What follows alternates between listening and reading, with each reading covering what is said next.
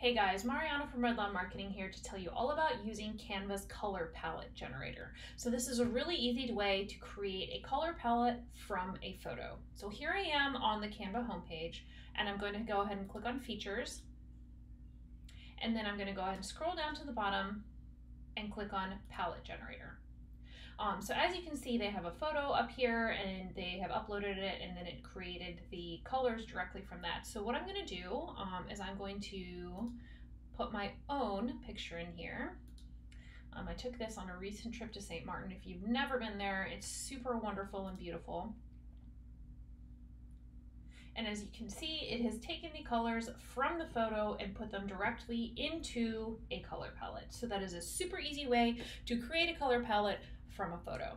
Hope you found this useful. If so, please make sure to like and share our videos and follow this page. We'll be back here each and every week with more Canva tips. See you soon.